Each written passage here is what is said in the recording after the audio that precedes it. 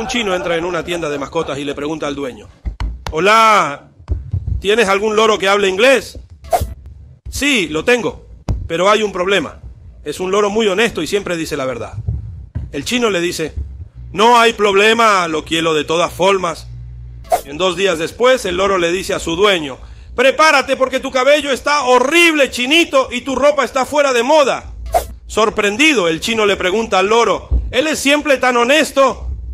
El loro responde: sí, debo decirte que tu esposa estuvo anoche con el vecino y se escuchaban unos gritos bien fuertes. ¿Qué?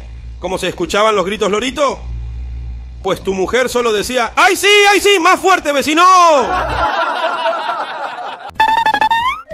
Un dominicano le cuenta a su amigo: anoche soñé que estaba en una isla desierta rodeado de pizza y yo con tremenda hambre, amigo. Y el amigo le pregunta: wow, mi hermano, ¿y qué hiciste? ¿Cuántos pedazos te comiste? El dominicano responde: ¿qué crees? Mi mujer me despertó cuando le iba a morder el primer pedazo. Un tipo iba caminando por la calle cuando se encuentra pordiosero, sucio y maloliente. Una limusina se le para en el frente y el hombre le pide $5. Y dice el rico: por amor de Dios, ¿de seguro lo quieres para ir a beber? No, señor, yo no bebo. Entonces, ¿para ir a malgastar con las mujeres? No, señor, yo no hago eso. Entonces, ¿para drogarte? Tampoco, señor.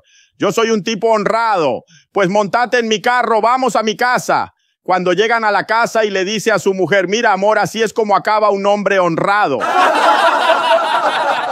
Eran 3 hombres que estaban en un bar. El primero dice: yo tengo 7 hijos porque mi esposa se la pasaba viendo los 7 enanitos. El segundo: yo tengo 3 porque mi esposa se la pasaba viendo los 3 cerditos. Y el otro se va corriendo y le dicen: ¿por qué te vas? Porque mi esposa está viendo los 101 dálmatas. Un hombre que tenía 14 esposas falleció misteriosamente y le hicieron su funeral.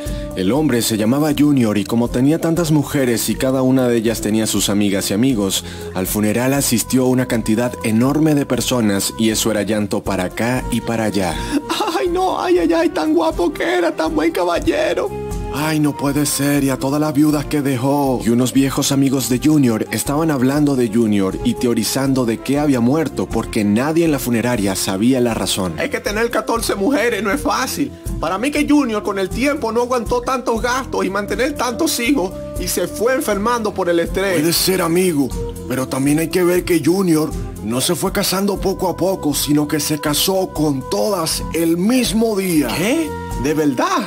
Yo no sabía eso. Con más razón, él no estaba acostumbrado. Eso fue que la luna de miel le tuvo que dar pasión a las 14 y le dio una cosa rara y se murió. No, pero es que eso es imposible. ¿Cómo va a intentar batir la maraca con toda la misma noche? Claro que sí, hermano. Mira, escúchame. Él no tenía para dónde agarrar porque si le decía a una que para mañana, esa se iba a sentir mal y entonces todas iban a molestar, iban a comenzar los divorcios. Usted lo acaba de decir, hermano. Eso fue que varias le pidieron el divorcio al mismo tiempo y se volvieron locas con la repartición y lo iban a dejar sin nada. Y con todo el alboroto, él no soportó eso y terminó falleciendo. No, hermano, es que usted dio en el clavo. No fue eso, sino que entre ellas cuadraron todo, se repartieron las cosas y decidieron acabar con él. Y por eso no les costó aceptarle la cosa del matrimonio múltiple. Mientras estaban hablando y todo eso, se acercó el papá de Junior muy enojado y les dijo: miren, ustedes lo que parecen es un par de viejas chismosas, puro inventándose cuentos. Los amigos apenados se iban a quedar sin hablar, pero uno de ellos no aguantó y dijo: disculpe, señor, es que vamos a estar claros.